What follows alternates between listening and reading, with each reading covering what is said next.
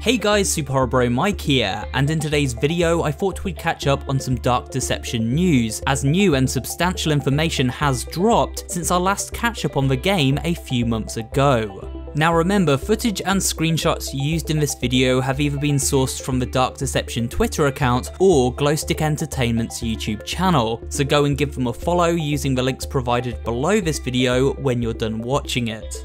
With that said, let's get into the latest news.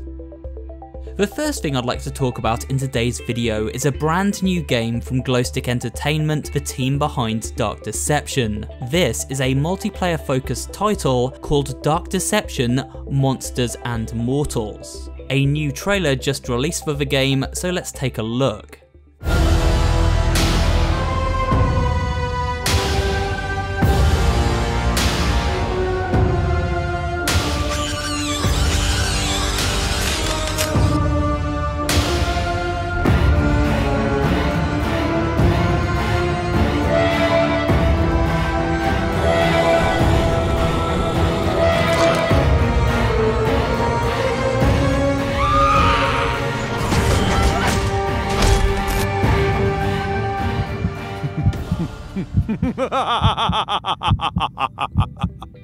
Rather than acting as a DLC or patched in update to the original single player game, Monsters and Mortals is set to be an entirely separate game altogether.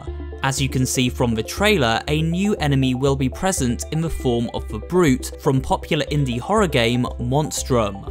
The more observant of you may have noticed this partnership between Glowstick Entertainment and Monstrum developer Team Junkfish forming gradually over the past few months. It began with a poll where game director Vince Livings inquired as to which other horror games fans would like to see Dark Deception collaborate with, Monstrum being one of the main choices. This led to an interview between Vince and Team Junkfish programmer Stephanie Baisley. With Monstrum having plenty of fans of its own, it will be interesting to see if some of them join us on the battlefield when Monsters and Mortals launches. The Brute is certainly a fearsome foe, as anyone who has played the original Monstrum can attest. This is also exciting news, as it suggests we will see Dark Deception continue to crossover with other indie horror games in the future. We already have Ayano's Lovesick Labyrinth launching later this year, a collaboration with Yandere Simulator. So it will be interesting to see if Monstrum's Brute ends up being the only guest found within Monsters and Mortals, or if perhaps, much like Dead by Daylight, more tie-ins follow if the game finds success. It would be pretty cool to see a new monster roll out in the lineup every few months as DLC, but we'll have to wait and see how the game plays first. With that in mind, how can we expect a multiplayer Dark Deception to function? Will this see a group of players assume the role of humans, much like our character Doug Hauser in the original game, desperately trying to collect up all the soul shards and escape a level while being pursued by cold and calculated AI-controlled monsters? Or will we play as both the monsters and humans trying to escape? Will there be just one human player, with the rest of us taking on monster roles to try and get them? Or perhaps a mixture of different modes, including elements of all of the above? Running away from smart human players is bound to provide a tougher challenge than ever before, and plenty of fear-inducing moments to boot, as well as a lot of laughs if you're playing with friends, I imagine. We can see from the trailer many familiar faces, so it seems as though we will finally be able to assume the role of some of our favourite monsters, everything from murder monkeys to gold watchers. It will be interesting to see how their mechanics work when controlled by real people. The title Monsters and Mortals certainly suggests we will get to play on both sides of the battlefield, but again we will have to wait for further details to know for sure. Even if we only get to play as humans, it will be a thrilling experience working together as a team to collect all required resources and then all racing to the escape portal together before darkness descends. At this time, it is unknown when Dark Deception will make its multiplayer debut. It seems likely to be after the release of Chapter 4 at the very least. But this trailer has certainly given us some idea of what to expect, and personally, I couldn't be more excited. Moving on from the announcement of Monsters and Mortals, we have some updates for Dark Deception Chapter 4. Several of these updates come from Vince Livings himself and can be found during his live streamed Q&A sessions. These can be found on the Glowstick Entertainment YouTube channel and do contain some great insights into the game development process. The first of the new information here pertains to the nurse stage. If you remember previously, when completing Chapter 3 of Dark Deception and entering the final Nightmare portal, we were greeted by this silhouette. This was the original nurse design, however the developers felt it was a little too Silent Hill-esque and redesigned the main enemy of a hospital stage to better fit with the Dark Deception aesthetic. Born from this decision was the Reaper nurse. However, Glowstick did say the original nurse, now known as the Matron, was still to be included in some form and will feature during the hospital level as a threat, despite not being the main enemy type. Here is what Vince had to say on the subject. She's actually voiced by Kat Cressida. She did the voice of Agatha. So we brought her back and she's doing the voice of the big nurse, whose name is actually the Matron. What made you decide to replace the big nurse with the Reaper nurses? She's still in the level, maybe she's been replaced as the main enemy. She just plays a different role this time. We felt her look was a little bit different in style from our other characters. It had become a little bit too Silent Hill looking. She's not going to be a common enemy like the Reaper nurses. Elsewhere in Chapter 4 news, we have a couple of new screenshots which seem to showcase the Trigger Teddy and Mama Bear stage of the game.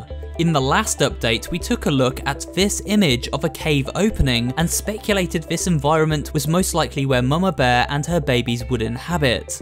The more we see of this stage, the more logical this conclusion seems to be, especially as we now know the Joy Joy gang inhabit a theme park type stage known as Joy Joy Land, and the nurses a hospital. You can see this environment looks incredibly creepy and dimly lit, meaning navigation through these caves requires us to be on high alert and make use of the telepathy ability wherever possible to track potential danger. The floor is covered in human remains as well, presumably the bodies of fellow travellers who have failed to collect Beer's soul shards and return safely to the escape portal.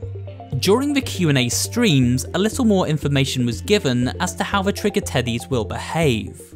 I wouldn't say they're as fast as the nurse or as fast as some of the Joy Joy gang members. They're about as fast as the monkeys. I would put them around that speed. They're slower than the player, but if you don't pay attention, they'll catch you pretty quickly. They can swarm you if you draw too many of them together, but they're not designed, their AI is not designed to gather that way, like the clowns are. So I would say that's the main difference between them. So what we can gather from this snippet from the developer is that Trigger Teddies are not a swarm type enemy like the clown gremlins. They will generally act more like murder monkeys, spread out throughout the level after giving chase. From an early render, it seems these baby bears may spawn from their mama, crawling out from her body in gruesome fashion. However, they are said to be easy to outrun, so it seems keeping track of them will be key to our survival. Perhaps, as they are not a swarm type enemy, we will only see 3 or 4 spawn in at any one time, again as indicated by this render. A little bit of Chapter 5 news also featured during the third Q&A Vince conducted. Apparently, Chapter 5 is to have the most stages of any chapter so far. Will Chapter 4 be a much bigger chapter than Chapter 5, or are they evenly matched? I would say they're about the same scale, but Chapter 5 has more levels. You could use that to say that Chapter 5 is a little bit bigger. It also seems we won't have quite as long a wait as we had for Chapter 4, which currently is coming up on 1 year after the launch of Chapter 3. The team at Glowstick have been working on Chapter 5 simultaneously to ensure a much quicker release. This really gets me thinking just how ambitious Chapter 4 and 5 must be with this level of time taken to ensure they're really great.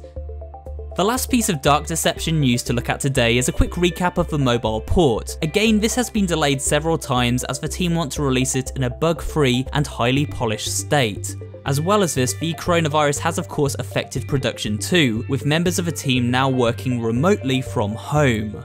Still, from recent images released showcasing the Crazy Carnival stage, it's easy to see why the mobile version of Dark Deception has taken so long to produce. It looks very similar to the PC original, albeit with a lower overall fidelity due to the massive gulf in hardware capability.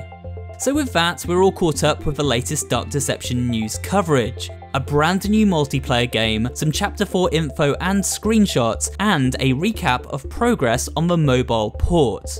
I hope you enjoyed this video, and if you're looking forward to Dark Deception, remember to give it a like, comment down below, and of course subscribe for more coverage of Dark Deception and plenty of other horror games to boot. Thanks for watching, and I will see you on the next video.